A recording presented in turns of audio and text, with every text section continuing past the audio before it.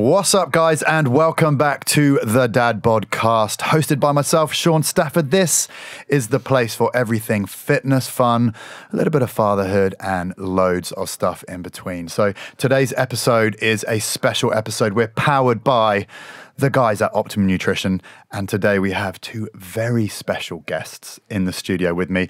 We have editor of Men's Fitness, co-creator of the new body plan, also best-selling author and fitness expert for 5 Live and Tools Talk Sport, Mr. Joe Warner. Hi there, Shaun. How are you? Thank you. Good, thank you. How are you? And sitting alongside him and making him look very ugly today, the beautiful Dr. Emilia Thompson. So Emilia is a registered nutritionist. She's an online nutrition consultant alongside being a lecturer in sports nutrition with a PhD in exercise physiology. Have I got that right? Yeah, it makes me sound really smart. You are really smart. But not only are you smart, you've also competed in bikini. So you know your way around a gym. And you are working with Optimum Nutrition on our education platform. So you've been a very busy girl as well. Very busy, yes. So I apologise. I probably butchered. Did I butcher your intros? I think it's pretty good for me. Was it pretty all right? Okay, I'm glad I got it right. But something I like to do with all of my guests is get you guys to introduce yourselves as if you're in an elevator. So, you know when someone goes, oh, what do you do? And you don't reel off what I just said. So how would you describe yourself to someone you've only just met?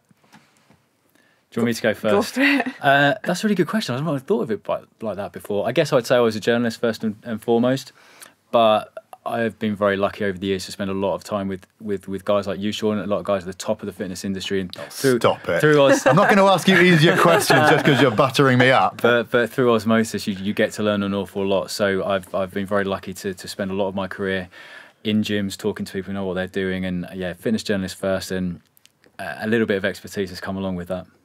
Cool. That was a detailed lift introduction. It was longer than 30 seconds. Yeah, he went from the first floor to the 31st floor there. I'm going like 1 to 5. I'm a nutritionist, and I work predominantly with females, usually, who are trying to improve their relationship with food. And that's really my main focus. So although I do a lot of nutrition around sports performance, most of my focus is a lot more holistic and looking at improving eating patterns and habits in mostly females. Cool. And what did you do before you were a nutritionist?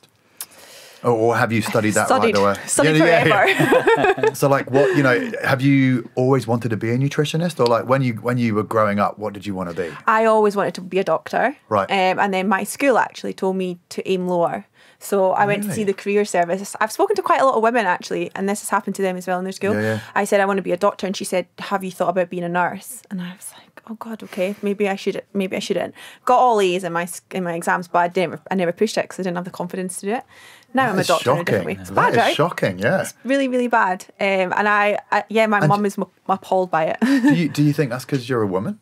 I don't know. Or do you think they would have said that to guys as well? Like that's really interesting. I was always really high achieving without sounding really overly confident. I was really high achieving, but I wasn't overly confident in myself. So I don't know if they just assumed that I wouldn't do as well as I did, or it was a female thing, or if it was from the area that I was from, which wasn't a bad area, but it wasn't necessarily the best performing area. So they didn't push it. They didn't push it at all. Well, you've gone in your face careers advisor. Pretty much how Dr. Emilia in the house. Yes. Good for you. That's amazing. Yeah. But I wanted to work in elite sport, and I started working in elite sport as a physiologist, and then within 2 months I decided I didn't want to do it anymore. Do you know what? That's exactly the same as me. Is it? I started working as a strength and conditioning coach with elite sport and academy athletes in rugby, and very quickly realised that that's not what I was actually enjoying, and I enjoyed working with taking sort of the same principles and stuff that you learn with dealing with elite athletes, but taking it to people that actually really care about it, and it will have a material impact in their life. And I'm not saying that all athletes don't care about their performance, but something that a lot of them, it came so naturally to them that they weren't that engaged with it, and they didn't really want to get better. They just want to be on the field playing sport rather than necessarily being in the gym trying to look at the bigger picture of improving. Yeah. And the margins are so small in elite sport.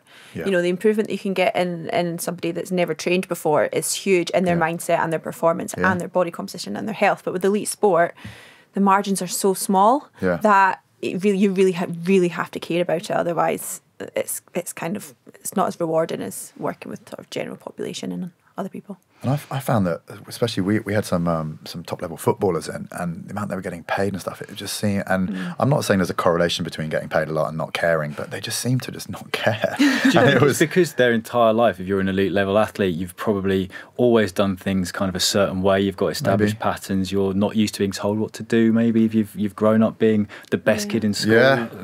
It's fascinating how you both kind of did that for a short amount of time and realised, actually, I'm going to get so much more from working with the general population here, because they can almost be moulded there. It's a blank slate to really improve someone's life, isn't it? And a lot of the time with elite athletes, they would be given you, and they would be given here's Shaun, he's a strength and conditioning coach, here's Emilia, she's a nutritionist.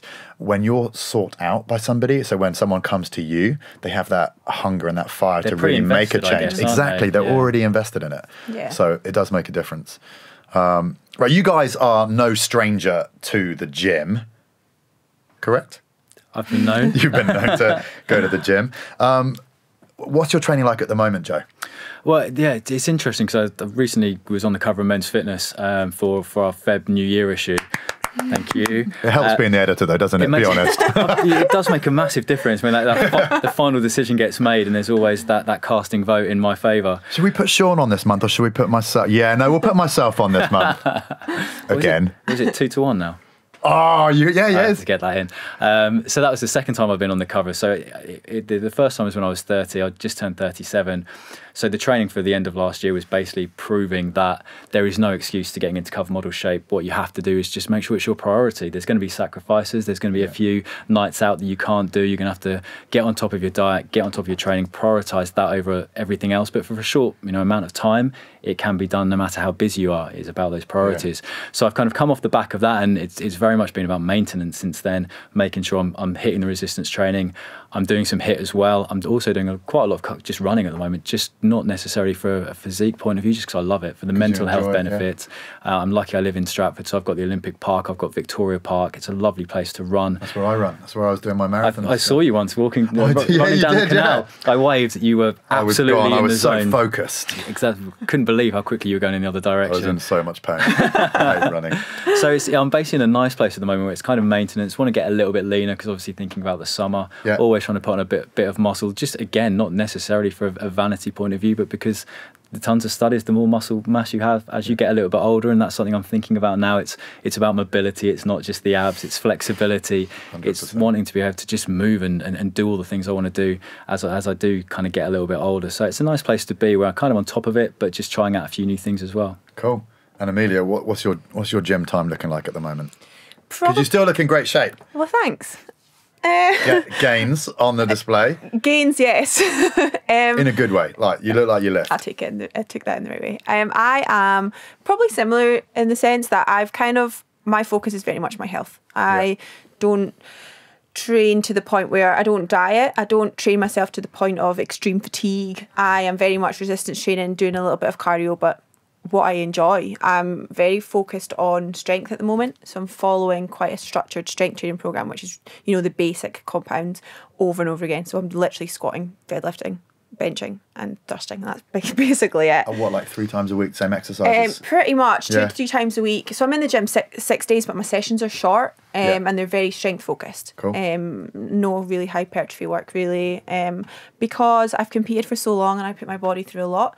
For 5 years, you know what that's like. It really affects your body, and I'm 32 and I'm very much focused now on just trying to make my body healthy. Yeah. So I've kind of laid off a lot of the hard work. The very hard work, and I'm just trying to. I treat exercise more like nourishment now, like nutrition. Which is an amazing way of looking at it. Joe, so you've obviously been through a fair few transformations in your time, right? Where it's all been brilliantly documented. If you were going to say, like, what are the biggest take homes that you've got from going through those processes, those journeys of transformation? What are kind of the take homes that you kind of would give to somebody to keep them kind of training hard and moving forward with their own progress? I think the most important thing, and it's not sexy, it's not glamorous, but you have to have a plan. You have to know what you want to achieve. You have to have a realistic time frame. The goal needs to be challenging, but it needs to be achievable to keep those motivation levels up. Make sure you are pushing in the right direction. And I was in the gym yesterday, and I trained just around the corner from where we are today, and I was the only guy out of the entire gym to have a notebook and a pen. And either everyone else in there has got an absolute brilliant memory and they know exactly what they're lifting for every session, for every set, for every rep, but I have to write things down because I need to know if I'm moving in the right direction, or actually if I hit a plateau with this lift, because I need to maybe go away and do some assistance moves. Most people, I think, want to be leaner. Most guys I deal with the job at Men's Fitness, they want to lose weight predominantly, and then they want kind of bigger muscles, bigger arms, bigger chest, but they're going into a gym without a plan. And my first transformation I did with a guy called Nick Mitchell, Ultimate Performance, it was all about planning. What can we do in 12 weeks? What's realistic? This is the end goal. We want to get you on the cover. How can we work backwards? Where do we need to be in 10 weeks? Where do we need to be in 8 weeks? And again, like I said, it's not sexy, but without a plan and without kind of that goal, that roadmap, it's like jumping in a car and not having sat nav. Where you're going, it doesn't matter how great a driver you are, how fast you can push, you're probably going to end up going in circles because you're not targeted towards that destination. So I think that's probably the one take-home lesson is have that goal and then work backwards from where you want to be to where you are now, and plan each week, plan each fortnight, each block, however you want to phrase it, to make sure that everything you do is training smarter, it's intelligent, and you're constantly moving closer to that goal. Yeah. We've talked about it in some of my other podcasts, is that going into a gym without a plan is the intensity that you bring to the session is usually absolutely rubbish. Just because there's that focus that you have where when it's numbers and it's reps and you're really pushing and you know what you lifted last week and you've got that inner monologue with yourself of trying to push yourself better. Yeah. And it's those little psychological boosts, and it sounds really silly, but ticking off a set. Correct. Just writing down, you do a workout of 40 sets, 40 little ticks, you're going to feel good because we're programmed just to feel good by achieving things and by moving more. I give myself a gold star for every set. I've got like a little roller thing. Pull out my big stars and a star chart. 1 set down, 22 to go. But you're absolutely right. I just end up shaking my head sometimes when I see guys walk in, and you can see them, they walk in, and it really frustrates me because I spend my job trying to get people to think more about their health and fitness, and a lot of people come to Men's Fitness because they don't know what to do. All they know is that they're ready to make a positive change to their health and fitness, and they come to us for the guidance.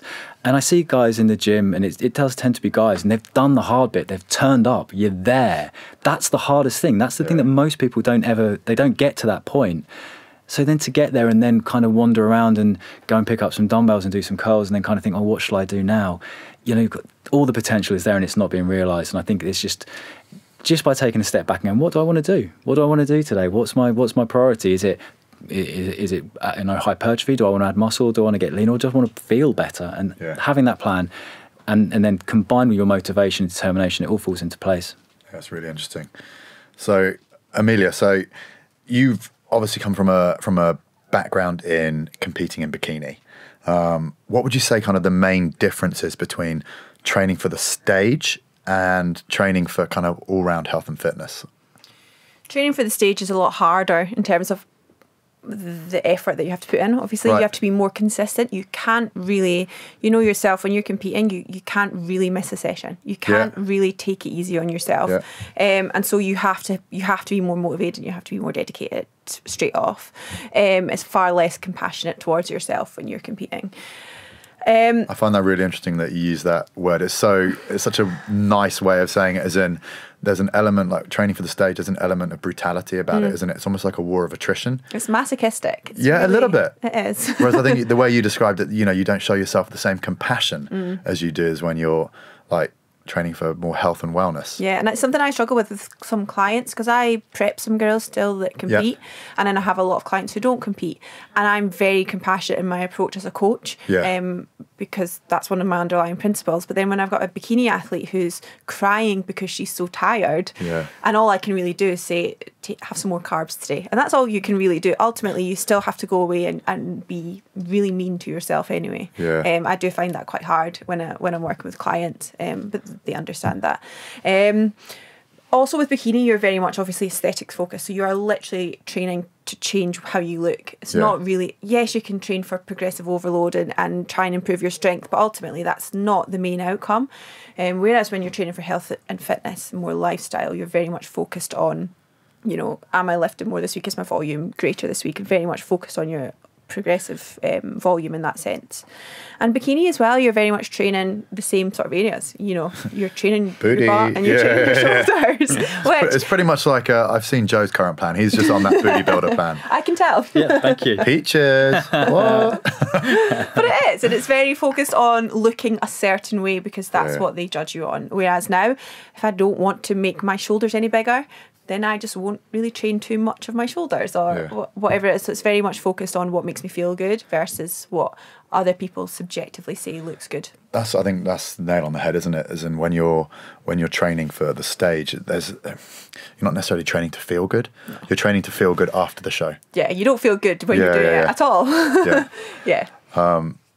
And if you're training for kind of health and wellness, then kind of how you feel and the positivity that you have with your relationship with training is probably the primary focus, right? Mm-hmm. So you train because you want to feel good. Mm-hmm. But if we're stepping away from that, and if you were going to try and give from a training point of view, as Joe said, most people when they sort of reach out and say, you know, I want to drop a bit of body fat or I want to, you know, make my arms a little bit bigger, sort of from a training point of view, what would you kind of say is the most important thing when it comes to maybe training for fat loss?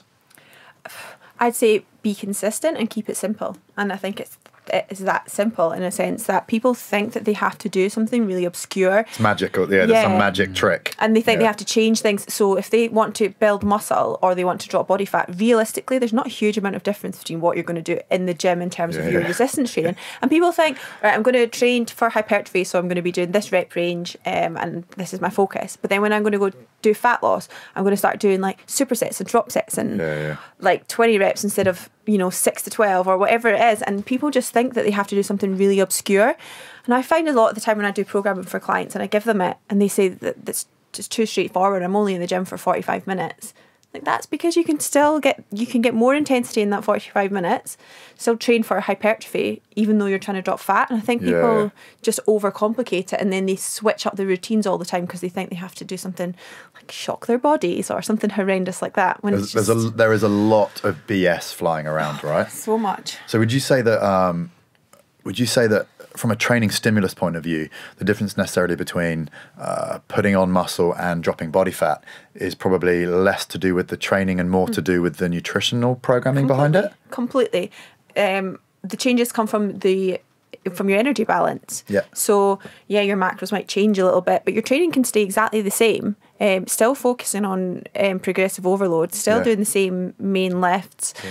And all you do is change your nutrition and or add some more energy expenditure and cardio if you have to do that or whatever it is. It's interesting you say energy expenditure because I'm kind of talking here very much about kind of my mates who've never really been in shape. And they're coming to me now because they're late 30s and they're going, where's this belly come from? And that classic, I won't name any names, but that classic, that classic skinny... You know who you are. That classic skinny fat physique where they don't have any muscle but they're getting the belly. The dad bod. The classic dad bod. But what I say to them is first and foremost is increase your energy expenditure. Like you say, don't even worry about what you're eating to start with, and you guys might have a different opinion, but for people who've never really had any knowledge of how to get into shape, just start by doing more exercise. We'll look at the diet down the line, but if you can increase your energy expenditure, you find something you really like doing and suddenly it's not feeling like a chore, it's feeling something you're looking forward to. You're getting the mental health benefits. And because you're feeling good, you're starting to look a little bit better, you want to eat healthier. So it's not about what you're giving up. You're not giving up anything, you're gaining so much more. So you might think I'm giving up chocolate. You're gaining more energy. And you're going to gain, that slightly tighter feel when you get ready for the gym or you get the pump on. So it's all about kind of doing things very simply, sustainably, one step at a time, and not going, right, I need to change everything now, so I'm going to start doing an hour's cardio a day on 750 calories. Because good luck with that. It's going to last a day or two before you're miserable. And it's not about being miserable. Yes, it's about looking better and feeling better, but it's that holistic approach of what can I do that's just going to make me a little bit healthier and happier. And that unfortunately does take a little bit of time and getting to learn what works for you. It's really interesting that you said that, if someone came to you for advice, the first thing you would say is move more rather than eat less.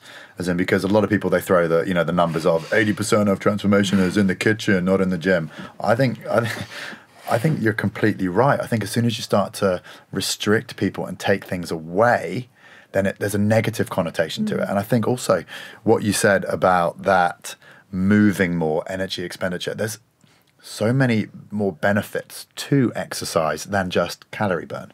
Right? As you said, there's serotonin increases, there's endorphin release, there's mental health, clarity issues, that sort of stuff. And it gives you a bit of time to yourself, which you're investing in yourself. And you mentioned time there, and I've got a couple of friends who've recently had kids, and they've maybe trained before in the past, but it's totally gone out of the window. Yeah. And they'll say to me, well, I don't have any time and I don't have any energy. And to me, I try and make them reframe it, thinking, well, you don't have much time, but exercise will give you back more time than you put in. I firmly believe that, because you'll be more productive, you'll be more motivated. All those little jobs that kind of feel like you're stuck in quicksand, you'll blitz through them if you've got that endorphin buzz.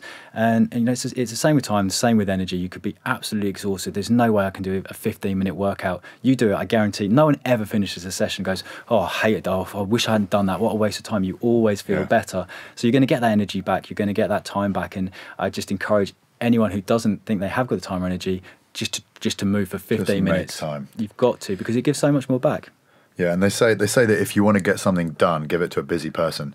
And speaking from experience, like my friends that don't have kids that complain about how busy they are, I just literally look at them going, you wait. And how tired they are as well. Yeah. Oh, yeah. I'm so tired. Come in on Monday morning, I'm so tired. I'm like, really?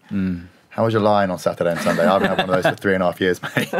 But you're 100% right. All it can take is 15 minutes of moving a bit more, and that 15 minutes gives you back so much more at the end of the day. I think, like you said, I mean, it's people are so desperate to find something that's almost complicated, because you think, well, if it's not complicated, why don't I look and feel great already? There must be a secret. There must be something. No one's letting me in on it. But it's not about overcomplicating it. I think my job at Men's Fitness and my team is to really strip back a lot of that overcomplication. Just say it's a case of moving your body more, keeping an eye on what you're eating, sorting your sleep and stress are massive. Yeah. But again, no one talks about that when it comes to body composition, because you think it's got to be in the gym or the kitchen. They're the only places that get the results. Well, sort your sleep. I mean, I tell my missus it's all about in the bedroom. I don't know if it's because of the sleep. I don't know. I'm just throwing that out there. But there is anything you can do to try and improve your sleep. It is going to lower your stress levels, and you're going to deal with life a little bit better. You're going to have more energy. It's like the jigsaw. You sort those 4 key pillars, and it's amazing the difference you can make to your life, and not just how you look, how you feel, how you perform, because that's what ultimately is what really matters. Yeah, and also I think probably as in your role as editor of Men's Fitness, it's not only making things simple and digestible, it's probably cutting back on a lot of BS that's out there. There's a lot of myths out there that kind of are so rife within this industry. Like, Emilia, from your point of view, being a sort of registered nutritionist, like what are the biggest myths out there that you're kind of at the moment that you see that you just want to kind of blow up? I have a few favourites. Fire away. My first favourite is starvation mode. That's my ultimate favourite, where people come to me most days on social media or in the gym and say, I'm not eating enough calories because I've stopped dropping body fat, and it's because I'm not eating enough food and I think I've damaged my metabolism. Or, I've been having this many calories and I think that it's stopped me from dropping body fat. And people that say that they've started to eat more calories and then they start to burn more body fat, and it must be because they had metabolic damage or starvation mode or whatever it is that they call it. It is a question I get most days, and people think that by not eating a certain amount of food, like a minimum cut-off point, that their metabolism's just going to go, I can't work anymore and I'm going to stop working. It's the same sort of thing as having to eat a certain number of meals a day to spike your metabolism or to boost your metabolism. Your metabolism doesn't work like that. It doesn't just stop working when you don't eat. It doesn't stop working when you don't eat a certain amount of calories. That's not how it works. If you ate 500 calories religiously for a year, you would lose a lot of body fat and you would not hit starvation mode. You wouldn't feel very good. Pretty miserable, right? Yeah, of course. And there's reasons why that wouldn't actually happen. Because of that, you would start to move less and you would start to get diet fatigue. So you would start to eat more without realising it. Yeah. You would feel hungrier. All of these adaptations do occur when you are on a low-calorie diet. And the reason why people start dropping body fat when they eat more is because actually when they eat more, they have more energy. And so they start moving more. And so they're burning more energy. But people genuinely believe that if they just don't eat, and one of their problems is that they're not eating enough. If you're not dropping body fat, you are eating enough, if not more than what you need. And I think that's Interesting. something I get literally most days. And you must hear a lot because, like, you know, in your position, Joe, like, you must see so much rubbish. Like, Yeah. what's the one thing that, like, pees you off the most? There's a lot, to be honest. It's fascinating. So I speak to some of the other guys I work with about this, and it seems like health and fitness is the one industry where everyone's an expert, but very few people are. And I don't think it happens in architecture. Someone says, I can design that building, no problem, let me have a crack at it. But, you know, it is an area where there are a lot of misconceptions. I think that then the whole metabolic issue that you've just raised is definitely up there as well. I think it's people thinking they need to be on a diet. I've got to be on keto, I've got to be on paleo. Yeah. You know, almost buying into the only way of doing things. We're all massively different. You know, as Shaun, what works for you won't necessarily work for me, and vice versa. It's all about finding the thing that you enjoy. You need to find an eating plan that you can see yourself doing for a number of years, because it's not about depriving yourself. It's, like I said earlier, it's about, you know, finding things that you realise what you're gaining rather than you're giving up. And I think there are a lot of misconceptions out there at the moment, like the right way to train. It's about, you know, there is no right way. It depends on you know, what floats your boat, what you're going to stick to. Ultimately, is the most important thing. What can you do consistently? Because that's what you're going to become. You can find a way to train. You can find a way to eat. You've won. Like it's not about chasing the abs. I think probably that's the one thing that people think I will be happy when. Rather than I'm happy now because I'm in control of my training or my diet. Let's look at that. So, from your point of view, what does the average man on the street want to know about nutrition? I think they want to know what they can eat that's not going to seriously mess them up in terms of, you know, getting bigger. Because what they can get away with. What they can get away with. I don't think most people don't, and they shouldn't want to live off chicken and broccoli. I know that's the cliche of what people eat to get into shape. I think knowledge. There's rice in there as well. There's rice. Chicken, rice and broccoli. Don't leave out the vital food group, mate. But I think there is almost a desire to want to know more, but not knowing where to look. Because as you said, there's so much information out there. So much misinformation as well. Misinformation out there, which is why I think that, you know, some of the fitness magazines have managed to do well, because it is, you trust them. They're authoritative, and you can believe what you read in them. But are carbs good or bad? Are saturated fats good or bad? Are you eating too much protein? All of this thing, it's just completely jumbles up the average guy and girls on the street. No wonder they're confused about nutrition, because sometimes I have to take a step back and go, hang on, you know, I've read so many different things today, I'm not quite sure what I should believe in. I think a lot of that is to do with people wanting to attach their identity to something. People like to have, I want to be low carb, or I want to be keto, or I want to be paleo because it gives them, or I want to train in a certain way, I want to be a CrossFitter. CrossFit. Exactly. I'm glad you said that. I want to grow a beard and wear stance socks. Yeah. But they do. It makes them feel like they're part of some community, or they have this identity, which we all know is not their identity, but they like to latch onto that. And so then they become this little cult where they then share this message, and it just gets exacerbated. Like Chinese whispers. Exactly. I don't necessarily think that community elements and that sort of stuff, because I think if it gives them not necessarily a sense of belonging, do you know what I mean? But if it can help motivate them, I think then that's not so much of a bad thing. But I think as soon as the message starts to get lost, and through that kind of Chinese whispers-esque, you know, they lose the point of it. I think you're absolutely right. And anything that brings people together and makes them train, gives their training a purpose, you know, the camaraderie, the motivation. And my issue is the same as yours. It's when that positivity then kind of spills over into, but they're wrong. We're right and they're wrong. Don't worry about what anyone else is doing. As long as you're happy doing your thing, you're getting the benefits. You know, let other people, that maybe they'll come and join you, but they're on their own journey and they need to get there first. It's when it becomes a little bit preachy, and that's not just CrossFit, that's anything. Vegans, mate. All vegans in all the world. All vegans and all CrossFitters. Heaven forbid we ever get a CrossFitting vegan on here. The studio will implode. No, as a little precursor, my in-laws are vegans, and they're very healthy and they're very happy, and they don't preach about being vegan. So not all vegans are preachy. What's Christmas dinner like, though? I had to cook Christmas dinner. Well, I say myself and my wife, we had to cook Christmas dinner.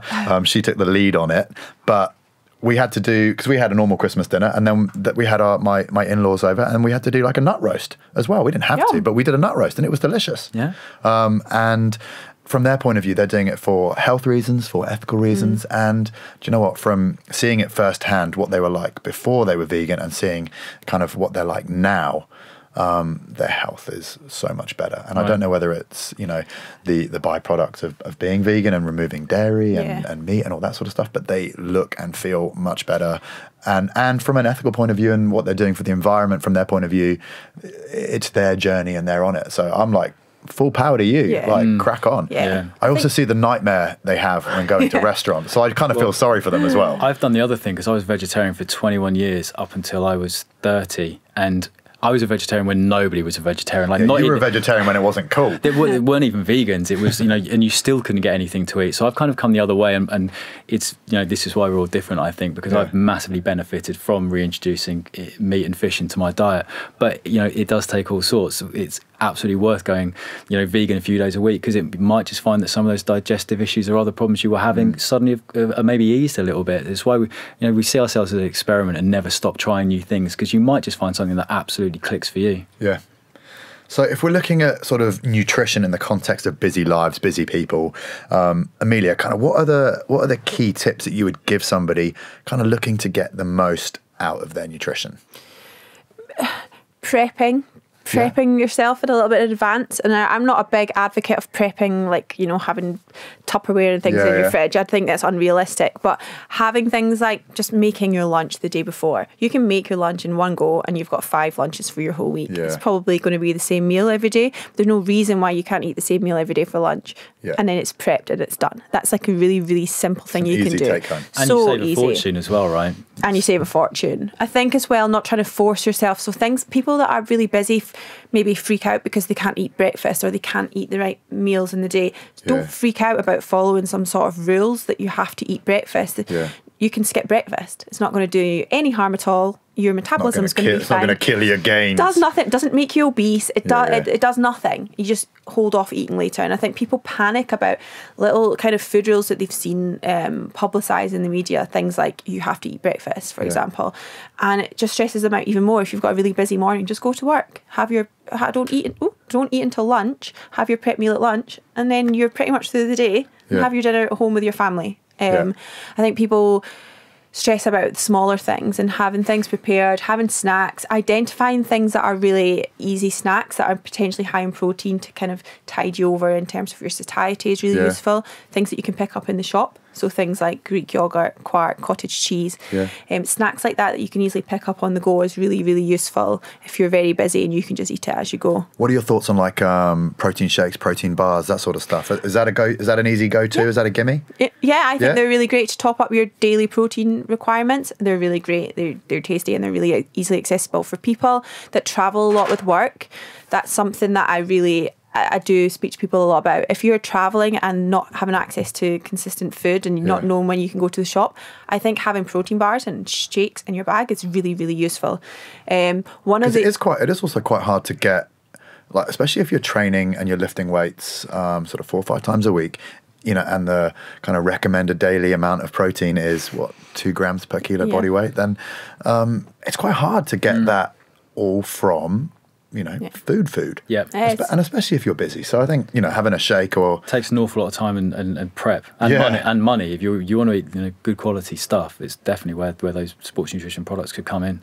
Yeah, I like from a pound per gram of protein, right? As in, you've got to look past, obviously we all would rather get our nutritional requirements from whole food. Yeah, absolutely. But you know, when it does get busy and when you're trying to be pragmatic and when you're on the go and you need to grab something that is going to keep you moving to where you want to be, something like a sports nutrition product, a shake, you know, after you train, or a protein bar in between, as in they're so useful. Well, I really struggle to eat after exercise. I'm not hungry. That's just my reaction. If I had a hard session, I'm not going to be able to eat for probably a couple of hours. So I'll always have a protein shake within half an hour afterwards, just because it makes me feel better. It's something in the stomach. Yeah. I know psychologically it's going to be helping me recover, and it's just such an easy win. And one thing I'd add as well is, again, a lot of my friends who are kind of struggling with their weight, I've told them, be mindful when you're eating. And again, it's really not sexy, and it makes your meals last a little bit longer, but simply putting your knife and fork down between mouthfuls, taking the time to turn off the TV, turn off your phone,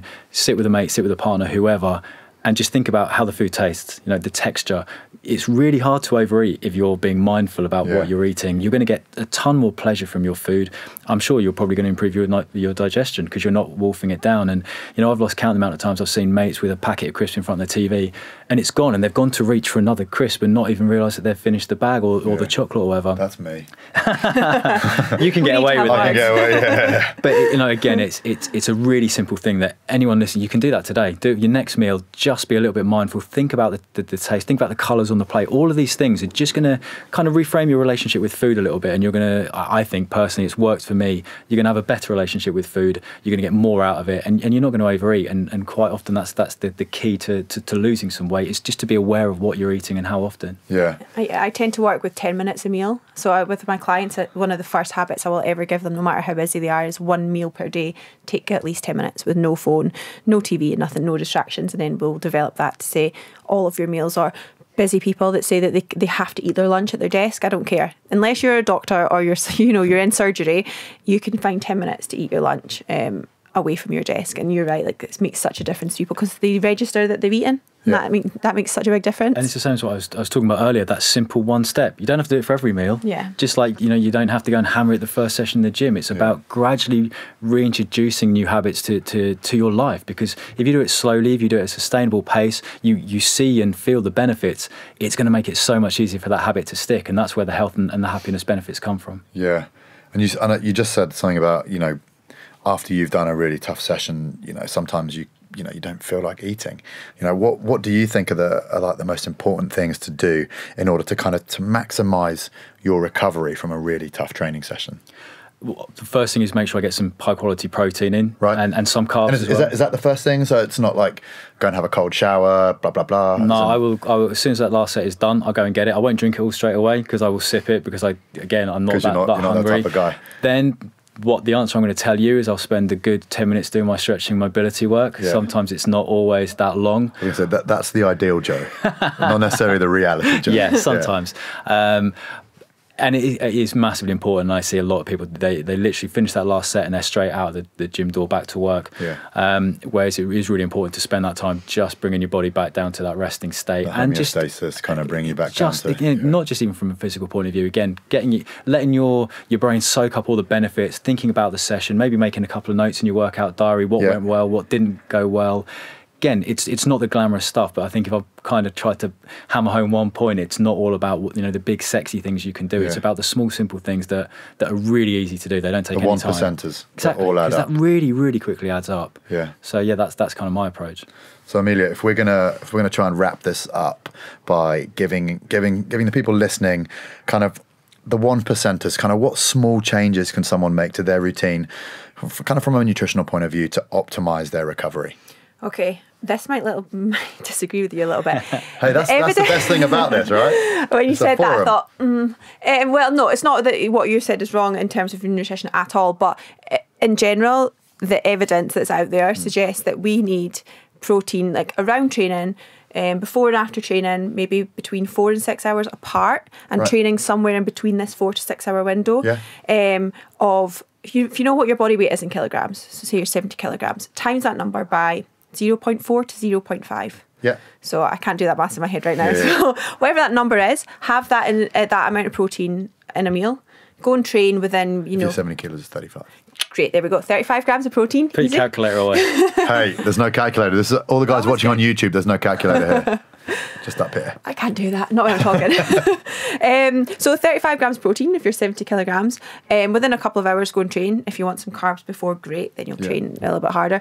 And then again, within that 6 hour window, have 35 grams of protein again. You do not need to take it within straight away after you train. 75 seconds after the last rep. There's the anabolic window, so to speak, is not 30 minutes. It's 4 to 6 hours. Okay. And as long as you're getting your protein across the whole day, that's what the main priority is, which, as you said, is 1.6 to 2.2 grams per kilogram body mass. So you don't need to get your protein in, but yes, protein source after training, sometime around after training is great, and that can be from a whole food source, or it could be from whey if you're not hungry, which is useful. Absolutely, and the kind of the more elite an athlete you are, the more important that is. Obviously, I think for the average guy that kind of would be a men's fitness reader, it's kind of, we would say, make sure you do the exercise and then eat to your hunger levels. If you're not hungry, don't feel like you've got to force anything down you. It's about, especially if you're training for fat loss as well, it's about listening and kind of retuning yourself to your body's hunger needs. That's the really important step, which takes a little bit of time. You're going to have to really kind of pay close attention and eat mindfully. That's where that can really help.